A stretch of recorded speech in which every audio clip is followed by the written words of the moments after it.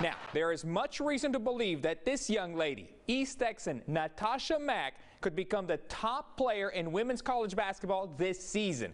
And if her performance in Fort Worth last night is any indication, she will also very likely become only the second player from the Piney Woods to be selected to play in the WNBA. The former Lufkin and Angelina College star Natasha Mack had one of the very best individual performances Wednesday of any player in Oklahoma State history.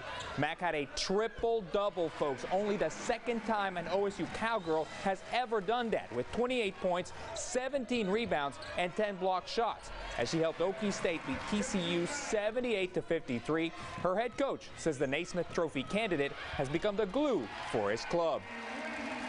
She's very humble. She defers all the attention away from herself. She's a player that in the locker room will speak up and congratulate Jamie Asbury on the way that she played against Texas Tech. She's just one that her teammates love her. They love being around her on a daily basis.